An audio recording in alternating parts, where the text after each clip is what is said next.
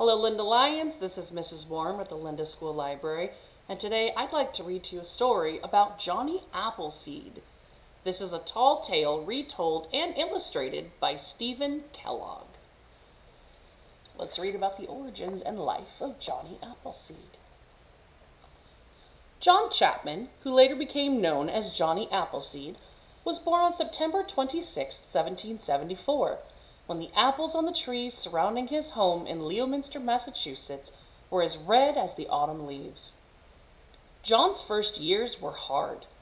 His father left the family to fight in the Revolutionary War, and his mother and his baby brother both died before his second birthday. Rough start. By the time John turned 6, his father had remarried and settled in Longmeadow, Massachusetts.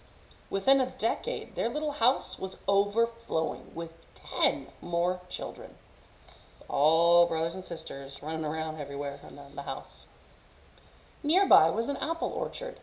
Like most early American families, the Chapmans picked their apples in the fall, stored them in the cellar for winter eating, and used them to make sauces, cider, vinegar, and apple butter. John loved to watch the spring blossoms slowly turn into the glowing fruit of autumn. Watching the apples grow inspired in John a love of all of nature. He often escaped from his boisterous household to the tranquil woods. The animals sensed his gentleness and trusted him. So remember, there's 10 other kids running around in his house. It's so loud. He likes to escape to the quiet of the forest. As soon as John was old enough to leave home, he set out to explore the vast wilderness to the west. When he reached the Allegheny Mountains, he cleared a plot of land and planted a small orchard with the pouch of apple seeds he carried with him. So he brought a taste of home. John walked hundreds of miles through the Pennsylvania forest, living like the Indians he befriended on the trail. As he traveled, he cleared the land for many more orchards. He was sure the pioneer families would be arriving before long, and he looked forward to supplying them with apple trees. He's thinking ahead.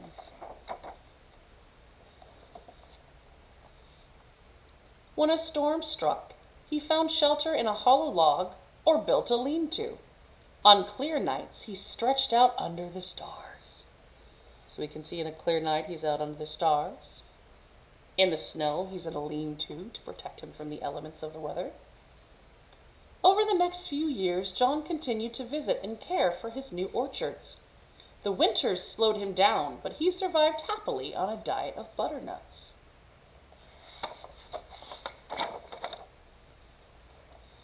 One spring, he met a band of men who boasted that they could lick their weight in wildcats. Not actually lick, they're saying they can defeat them, they can hunt them down. They were amazed to hear that John wouldn't hurt an animal and had no use for a gun. They challenged John to compete at wrestling, the favorite frontier sport. He suggested a more practical contest, a tree chopping match. The woodsmen eagerly agreed. Look at them all go. Everybody's chopping down trees left and right. That is quite the competition. When the sawdust settled, there was no question about who had come out on top. They're all lying down, tired, and John's still standing up, ready to go. John was pleased that the land for his largest orchard had been so quickly cleared. He thanked the exhausted woodsmen for their help and began planting. So his reason for challenging them to a wood chopping contest is he needed to clear a whole bunch of land to plant a new orchard, and they helped. During the next few years, John continued to move westward. Whenever he ran out of apple seeds, he hiked to the eastern cider presses to quickly replenish his supply. Before long, John's plantings were spread across the state of Ohio. Meanwhile, pioneer families were arriving in search of homesites and farmland. John had located his orchards on the routes he thought they'd be traveling. As he had hoped, the settlers were eager to buy his young trees.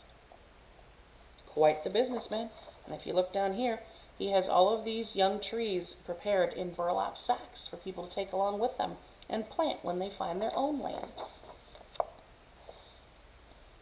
John went out of his way to lend a helping hand to his new neighbors. Often he would give his trees away. People affectionately called him Johnny Appleseed, and he began using that name. He particularly enjoyed entertaining children with tales of his wilderness adventures and stories from the Bible. Everybody's gathered around him here. Even the plants, even the pets. In 1812, the British incited the Indians to join them in another war against the Americans. The settlers feared that Ohio would be invaded from Lake Erie. It grieved Johnny that his friends were fighting each other, but when he saw the smoke of burning cabins, he ran through the night, shouting a warning cry at every door. After the war, people urged Johnny to build a house and settle down. He replied that he lived like a king in his wilderness home, and he returned to the forest he loved. During his long absences, folks enjoyed sharing their recollections of Johnny. They retold his stories, and sometimes they even exaggerated them a bit. Which means they probably exaggerated them a lot. I mean, look at here. They show a picture of him handing over an apple bigger than a person to an old woman. Or this old woman down here. Some recall Johnny sleeping in a treetop hammock and chatting with the birds. Others remembered that a rattlesnake had attacked his foot. Fortunately, Johnny's feet were as tough as elephant's hide, so the fangs didn't penetrate. So now they're just making stuff up. It was said that Johnny had once tended a wounded wolf and kept him for a pet. An old hunter swore he'd seen Johnny frolicking with a bear family. The storytellers outdid each other with tall tales about his feats of survival in the untamed wilderness. So now they're just showing pictures. They say he survived a mountain lion, he watched lightning strike a tree, he was picked up by a giant eagle, he fought off some creature with a giant apple, running through the ice over a river. His boat got caught in the mouth of a gigantic bass. All of these stories that people seem to remember or have heard. As the years passed, Ohio became too crowded for Johnny. He moved to the wilds of Indiana, where he continued to clear land for his orchards. When the settlers began arriving, Johnny recognized some of the children who had listened to his stories. Now, they had children of their own. You could see Johnny starting to grow a beard, getting older. It made Johnny's old heart glad when they welcomed him as a beloved friend and asked to hear his tales again. When Johnny passed 70, it became difficult for him to keep up with his work.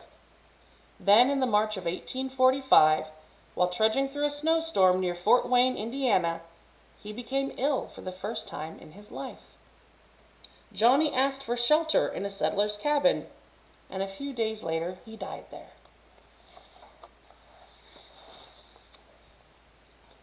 Curiously, Johnny's stories continued to move westward without him. Folks maintained that they'd seen him in Illinois, or that he'd greeted them in Missouri, Arkansas, or Texas. Others were certain that he'd planted trees in the slopes of the Rocky Mountains or in California's distant valleys. Even today, people still claim that they've seen Johnny Appleseed. A bright red apple at the back. So this was a story about the legend of Johnny Appleseed. I hope you guys enjoyed listening. I always enjoy being able to read to you. Have a great day.